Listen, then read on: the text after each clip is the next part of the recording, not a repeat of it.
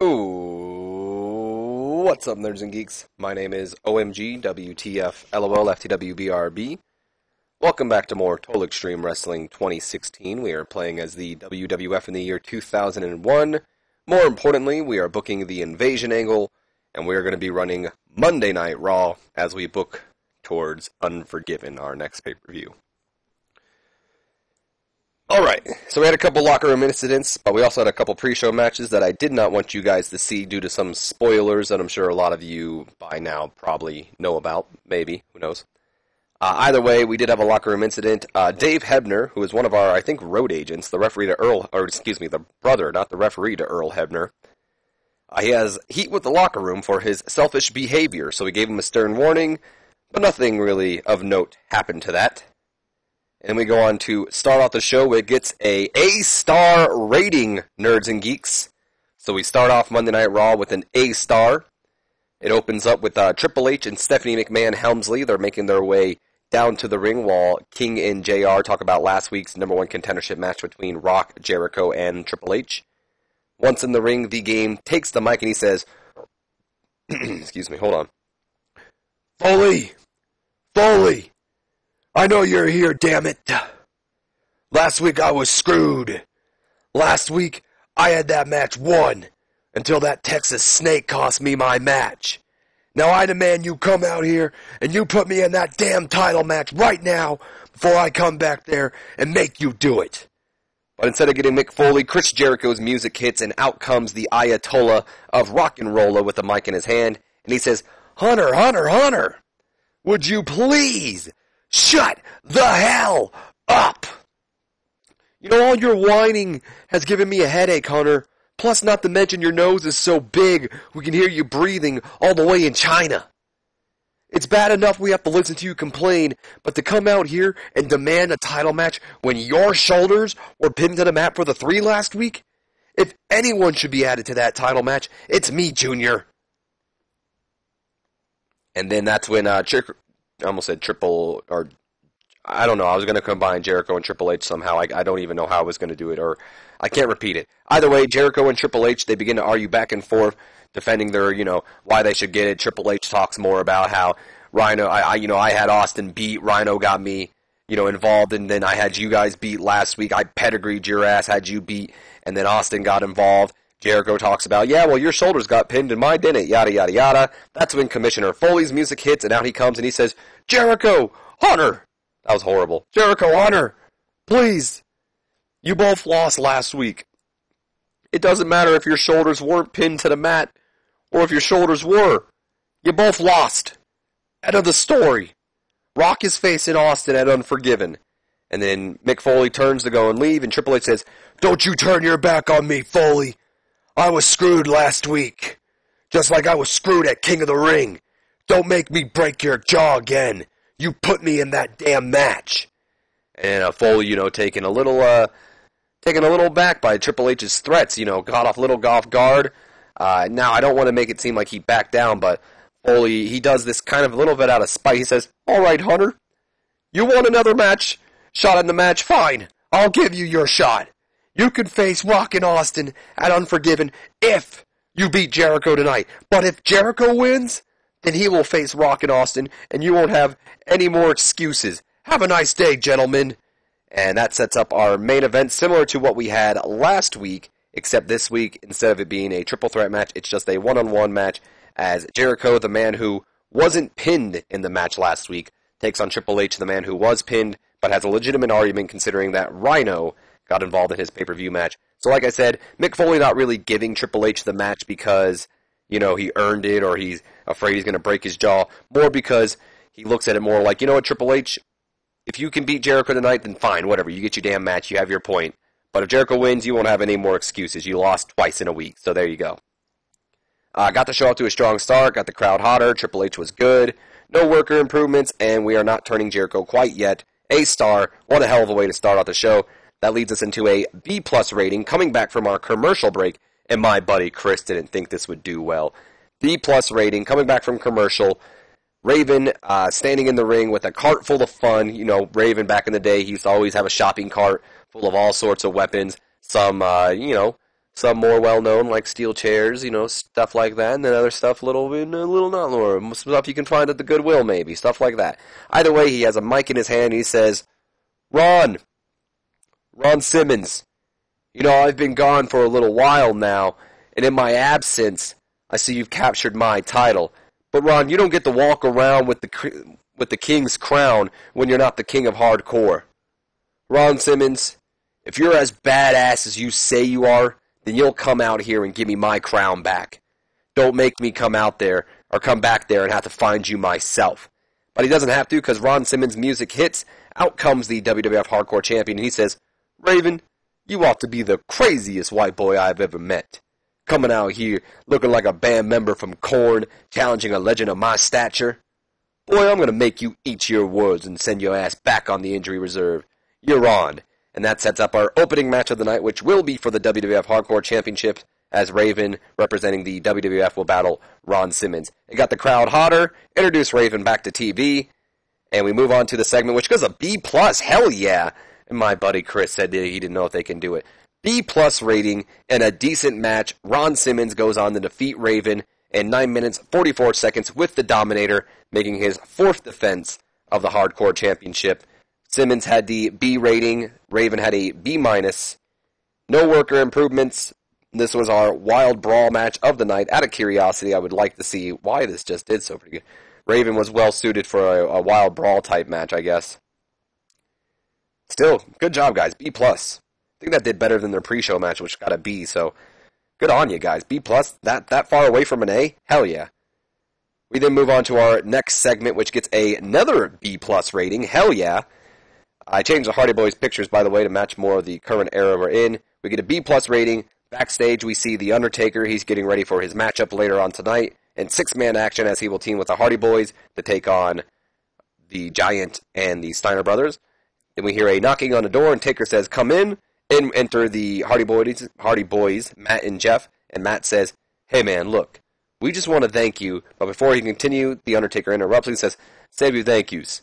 I'm tired of these WCW punks coming here week in and week out and running their mouths. Look, tonight is simple.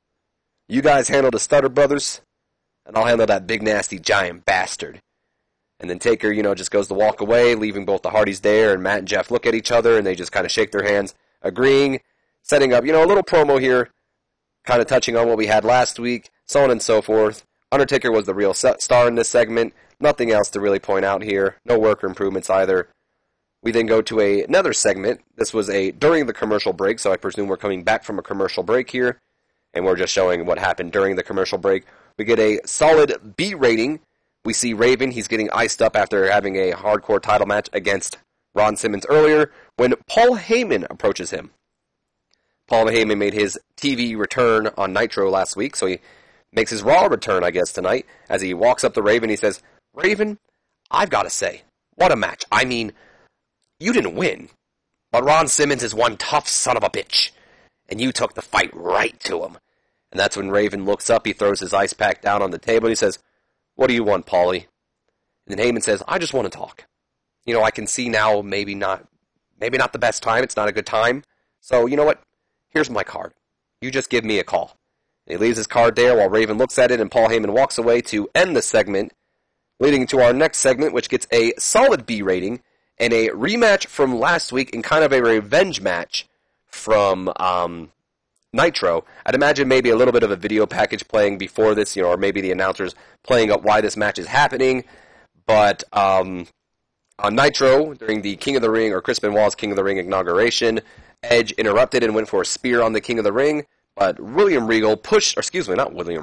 Steven Regal pushed Benoit out of the way and eating the spear for him. So he thus had this match take place tonight, getting his bodyguards to take on Edge and his partner/brother to get a little bit of revenge. But also, like I said, it's a rematch from last week, considering that these two battled over the #1 contendership for the WWF title, or tag team titles. So we have a decent match here. Edge and Christian go on to defeat Power Plant in 9 minutes 59 seconds when Shawn Stasiak was disqualified after we had Lord Steven Regal come in and attacked Edge. So I'd imagine maybe Edge and Christian, Edge going for the spear or something. Regal comes in and just grabs Edge's leg or does something, leading to the DQ, and then leading to a 3-on-2 beatdown from Power Plant and Regal, on Edge and Christian, but we'll touch on that in the next segment. Regal doing good work ringside as always. Stasiak was off his game, unfortunately. What do we have here? Edge came out of the match looking good. Christian with the B+, Edge with an A, both Stasiak and Jindrak with a C. Makes me wonder if Stasiak was actually in this match. How the hell... Oh, wait, because Christian. Duh. I was about to say, how the hell did the Edge and Benoit storyline even get progressed in this? But I forgot Edge and Christian. Makes me wonder, if Stasiak wasn't off his game, would he have been better than Mark Jindrak? Whatever. Solid B rating. We then go to our next segment, which gets a solid B rating as well. This is just a freestyle segment because I can just explain it to you.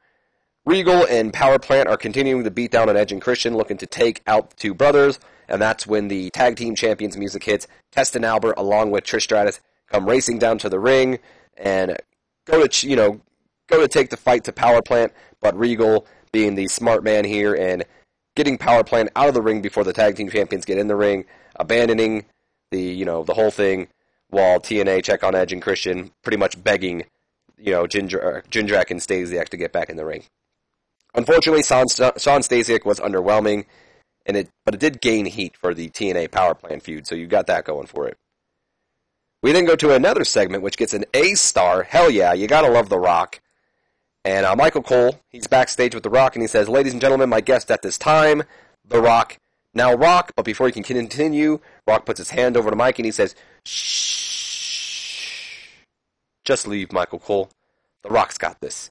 Cole leaves, and then Rock says, "Finally, The Rock has come back to the Northwest." Now, Michael Cole was going to ask The Rock his reaction to finding out that his once one-on-one match with Stone Cold Steve Austin at Unforgiven is now going to be a triple threat match, and The Rock won't lie. The Rock's a little pissed. But it doesn't matter if it's Triple H, it doesn't matter if it's Chris Jericho, and it doesn't matter if it's Chris Jericho and Triple H's weird inbred love babies. Because the only thing that matters is come Unforgiven, The Rock is going to march down to that ring. He's going to look Stone Cold in his big bald head. He's going to get the look at Triple H in his big nose, or Chris Jericho and his greasy hair. And he's going to whoop their candy asses and walk out the new 7-time WWF champion. Now, if you smell what The Rock is cooking. So just pretty much generic promo on The Rock covering that now, instead of it just being him and Austin, it'll be either him, Austin, and Triple H, or him, Austin, and Jericho. It did gain heat for the Triple H and Stone Cold feud. Rock and Jericho just moved on. Nothing else really to talk about of this. We then go to a solid B rating here, and we're backstage with Edge and Christian, and Edge has a message for Regal, and he says, "Regal, if you and your merry men want to jump me, make sure you finish the job. You took a spear for Benoit on Nitro. Very honorable, but very stupid. And now you're mad at me for a decision you made? Also very stupid. But I'm going to follow my own advice when I finish you this Thursday on Nitro." And pretty much just a confirmation right there that on Nitro this week... Where the hell's Nitro? Oh, that's right. It's WCW, so it's like the last one. So WC... Before it, that's right. I always forget that. Before, not... What am I thinking? I'm dumb. That confirms that this week on Nitro, we will indeed see Edge battle the Commissioner Lord Steven Regal on Nitro this week. So let's go ahead and just confirm that, book it in. Bada boom, there we go. Christian underperformed, unfortunately, but what can you do? Moving on to the next segment, we go to a solid C rating. This is just another freestyle segment. Lita, of course, heading out with Matt and Jeff for the 6-man tag match, but she tells Matt or someone, or most likely Matt because it's her boyfriend, tells him, "Oh, I forgot something in the locker room. I'll catch up with you guys," or something. And that's when Jacqueline takes advantage of it, and she beats down on Lita, calling her a fraud champion, saying her victory was a fluke. Not all that's pretty much all that jazz. Jacqueline is still pissed that Lita beat her, but not only beat her, but beat her with just a quick roll-up. So she pretty much just says, "You didn't beat me, you just pinned me," pretty much stuff like that. Solid C rating. Jacqueline showing that her and Lita aren't quite through yet. And it gained heat for the rivalry, so you can't complain there. But that also means that Lita was taken out, so she won't be there for the Hardy Boys tonight, as we move into our 6-man tag match, which gets a solid B rating. and a bout that had great wrestling and a decent reaction from the crowd. The Giant and the Steiner brothers defeating The Undertaker and the Hardy Boys when Scott Steiner defeated Jeff Hardy with the Frankensteiner. Rick Steiner, unfortunately, still the weak link, but that's okay. I'd imagine happening in this match at one point, Undertaker and Giant just start brawling until they brawl all the way up to the back, leaving it just to be now a normal tag match between Hardys and the Steiners at one point, and that leads to the Steiners getting the victory. Unfortunately, Jeff Hardy was really off his game. That's a shame. Not enough selling either. That's a shame. Jeff Hardy with the B rating, so not too shabby. Matt with a B rating. Taker with that A star shining bright here. Rick Steiner, I should say, with a C+, so he was the weak link here. And both Scott and Giant. Oh, excuse me, Giant with an A star rating. Never mind. Scott Steiner, on the other hand, had himself an A rating. I also made this a wild brawl match, I guess. It did lose heat for the Giant and Undertaker storyline, but we'll gain that back sooner or later. Scott's improving in Rumble, Matt's improving in Rumble, and the Giant is improving in Rumble. Everybody improving here. That leads us to our next segment, which gets a B+ rating. The match is over. We have Taker and Giant. They're nowhere to be seen, so Scott and Rick look to eliminate the Hardys once and for all, locking both of them into the Steiner recliner. Scott has it in on Jeff. Rick has it in on Matt. They're not letting go. We got road agents. We got referees trying to pull the hold off, but Rick and Scott are just too strong. They can't pull off the holds on both the Hardy Boys, and that's when the fireworks hit the stage, the Dudley Boys music hits, and out comes Bubba Ray, out comes Devon, out come the Dudleys, come racing down to the ring. Steiner brothers, they let go of their holds, and they go to swing at the Dudleys once they get in the ring, but both Bubba and Devon duck, and they, land a couple punch, back in the Steiners off the ropes, and then clothesline them over the ropes, sending the Steiners back. Rick, holding Scott back, because Scott's a little bit of a, crazed person, and Scott finally calms down. He goes, you know what, you guys aren't worth our time anyway. You're not worth our time. Stuff like that, while the Dudleys are kind of similar to the TNA angle earlier tonight, where they're just kind of begging the Steiners are back into the ring. So Scott Steiner came across well, as did Jeff Hardy, but Devon, unfortunately, unperformed. But that does start our next storyline, which will be the Steiner brothers and the Dudley Boys taking each other on for the WCW Tag Team titles, most likely. B+, not a bad way to start that angle, by the way. We go to another B+ rating, another freestyle, just because I can explain it myself. This is another during the commercial break, just showing that The Undertaker and Giant did continue the brawl, even when the cameras weren't on them in the backstage area, as the cameras caught up to him and showed the brawl for the crowd to see, leading to eventually the parking lot. I'd imagine them, hitting each other with various types of weapons, maybe some unlikely weapons like food, maybe slamming them into the vending machine and it breaking, so on and so forth. It eventually leads into the parking lot where the Giant managed to get away somehow and then gets away in his monster truck, because what else would a guy named the Giant drive? He's got to have a monster truck. And he drives off, leaving the dead man there, just watching the Giant and pretty much making his last little word saying, I'll see you ass soon or whatever, I'll see you ass in hell, stuff like that. Undertaker looked good, Giant looked good, storyline advanced. Deserve better color commentary, but what can you do? Still a good segment, if you ask me. That leads us into our next segment, which gets a C+ rating. We got Michael Cole, and he says, ladies and gentlemen, my guest at this time, Bubba Ray and Devon, the Dudley Boys. Now, guys, what exactly did we see back there? As soon as they're about to talk, though, that's when Paul Heyman walks in the shot, and he says, excuse me, Cole, do you mind if I interrupt for a second and borrow the Dudleys? Bubba, Devon, I hope you don't mind. I'd actually like to have a word with both of you real quick, if you don't mind. That's when, Bubba and Devon look at each other and they nod, and then they gotta just walk away from Cole and walk away with Paul Heyman, as we presume Heyman's gonna... My voice just cracked there, I'm sorry. Heyman's gonna have a little talk with them like he wanted to do with Raven earlier. Not getting a better rating, though, unfortunately. I blame you, Cole. We then go to an A rating. Hell yeah, Paul Heyman working quick here. This is probably in between commercial breaks or something. So, A rating, we're backstage, we're with the WWF champion and Stone Cold Steve Austin and his protege Rhino, and Austin says, now Rhino, the key to being a good champion is to be ready for anything, and tonight is a good example of that. You see, going into Raw, we thought it was just The Rock at Unforgiven, but now it'll be a three-way with either Jericho or Triple H. Key 2 to being a good champion is to scout your opponents at all times, which is why we're going down there again and joining King and good old JR to watch the match. What the hell do you want? And that's when we see Paul Heyman. He says, "Oh, excuse me, Mr. Austin. I was actually just hoping to talk to Rhino real quick." And then Austin replies, "Rhino don't want to talk to you. Now get the hell out of here. Better yet, come on, Rhino, let's get out of here. We got a match." And then Rhino leaves with Austin, but not before looking back and just kind of looking at Heyman before leaving with his mentor. It did lose heat for the Triple H segment, but it's got an A rating, so what can you do? And Heyman invented a new catchphrase. I don't know if it would be, "Can I just talk to him real quick?" But he did invent a new catchphrase, which will likely boost his ability on the microphone. Good for Paul Heyman. Austin was fantastic. Good all around. We go into our main event of the night, which gets a solid 2 weeks in a row. Solid. Mwah! A rating, nerds and geeks. In an exceptional match, Chris Jericho goes on to defeat Triple H in 14 minutes, 57 seconds, with a distraction from Stone Cold Steve Austin.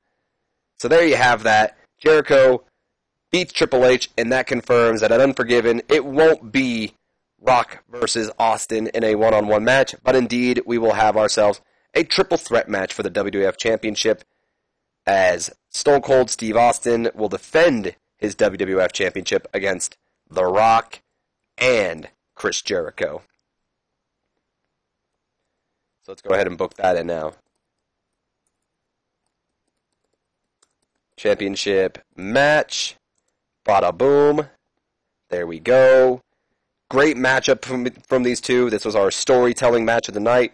I also have them call it in the ring because I think Jericho has like a 99 psychology and Triple H is like a 91. So they definitely can do it. Jericho's still foreshadowing that heel turn.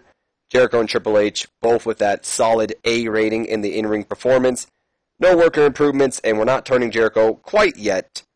As we move on to our closing segment of the night, another solid A rating segment. Again, just a freestyle segment because I figured I can just spell it out for you guys myself. Similar to what happened last week, Chris Jericho is celebrating in the ring when Austin gets up on the apron and, he's talking to Jericho, kind of distracting him. And that's when we see Rhino in the corner of our eyes as Rhino goes rushing right towards Jericho to hit him with the gore. But Jericho moves out of the way, and Rhino goes running right into the, the steel post pretty much, or right into the turnbuckle. So Jericho avoids the gore, but he turns around, and there's Austin standing right in the middle of the ring, who hits him in the gut, kicks him right in the gut, hits the stunner, takes him down. Jericho's laid out. Triple H is already, out of the ring. Stephanie's gotten, pulled him out, and they're going. So Jericho gets laid out by Rhino and Austin, and the mentor-protege pair ends Raw once again, standing tall, drinking beer, as one of Austin's opponents lay in the ring, similar to how The Rock was last week. So, of course, it did need better announcing, but that's to be expected when Austin's just so great. Jericho was a real star in this segment, and Austin was fantastic. No, not yet. We end off the show. Holy hell, Christian. My buddy Chris said we were going to get another perfect show.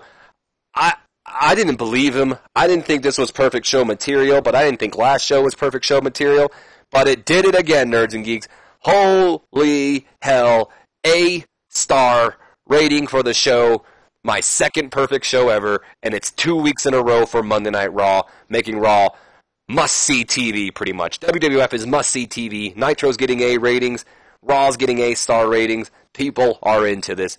I'm into this. Hell yeah. A-star? Hell yes. Oh, man.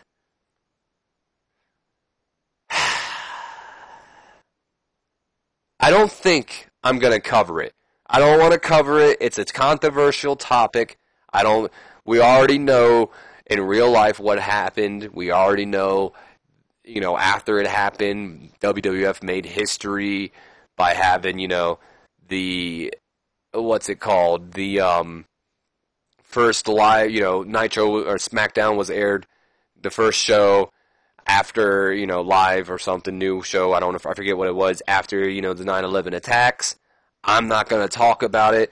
We already know Nitro's going to be. I don't think I'm going to make a big deal about it unless you guys would like me to make a quick little angle like a 10-toll bowl, 10-toll bell or whatever that you call it. I don't want to talk much about it. It's like I said, it's a toppy subject or we'll just talk. You mention it right here, as you can see in the headline news. I knew it was going to happen because it's in 2001.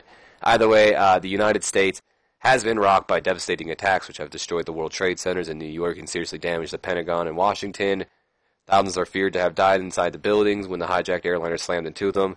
No one has said they were responsible for the attack, but U.S. officials have pointed the finger to Saudi dissident Osama bin Laden, an Islamic militant. President Bush, who has cut short a visit in Florida on hearing the news, said the U.S. would hunt down and punish those responsible. Again, I don't think I'm going to talk about it that much, guys.